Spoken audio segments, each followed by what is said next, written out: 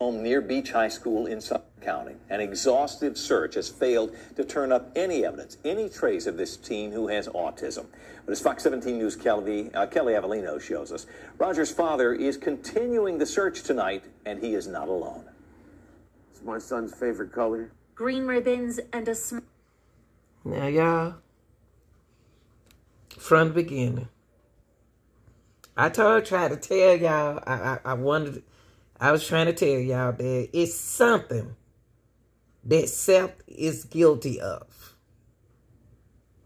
Seth is guilty of something related and involved his son. And I told y'all from the beginning that Katie is protecting her child. Oh, no. You have to have a big channel in order for somebody to listen to you.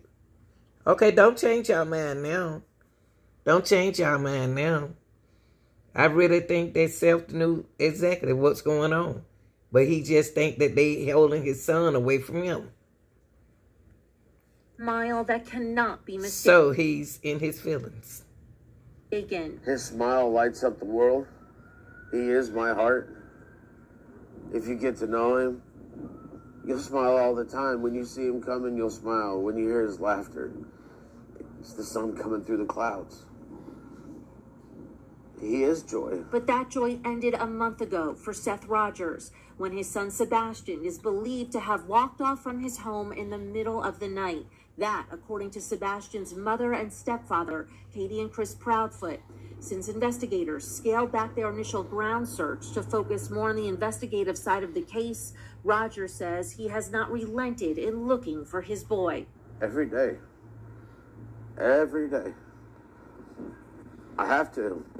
Stop looking is to give up hope.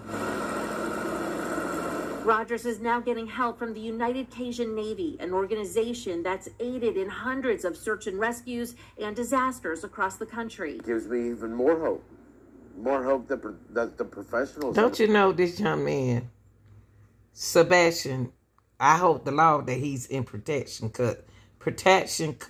custody, because he don't need to be around none of them. Neither parent. It seems like he in protected custody. What he been through. What he has been made of. Y'all got to put y'all feeling aside and look through these parents, okay? Right. The people that are going to lead this, they're going to find my son. And they're going to bring him back to me. The nonprofit was already in Nashville, helping during the search for missing Mizzou student Riley Strain. Now they'll be coordinating search teams, tracking dogs, and even water searches if necessary for Sebastian. Rogers saying his inquisitive son could be anywhere. Because knowing him and his curiosity, he might be there.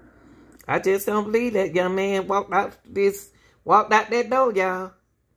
I really don't believe, because he told his mama before he went to sleep he loved his mama as if he was going to get up and go to school the next day.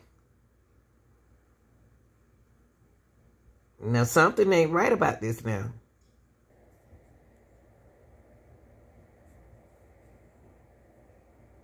I've always been a person that explains to my son that anybody can say anything, but your actions will speak louder to your words. What CP did to my son is horrific. My son cleans his room. Why? Because I use logic with him. Sebastian, you can't find this toy. You know why you can't find this toy? Because I had to come and clean up your room while you were gone. Now, if you clean up your room and you put things back, when you come back in here, you will know where everything is because you've put it in its special spot. Exactly. With murderers and inmates that I believe can change. Absolutely. Treat them like they're human beings. Yeah. Because I expect them to change. Are my sure they're safe while they're in jail before they go to prison? Behind that badge, I am the representation of honor, integrity, courage, commitment. Now, Seth talking like he had an inmate to help him do something with his son. That's the way he talking.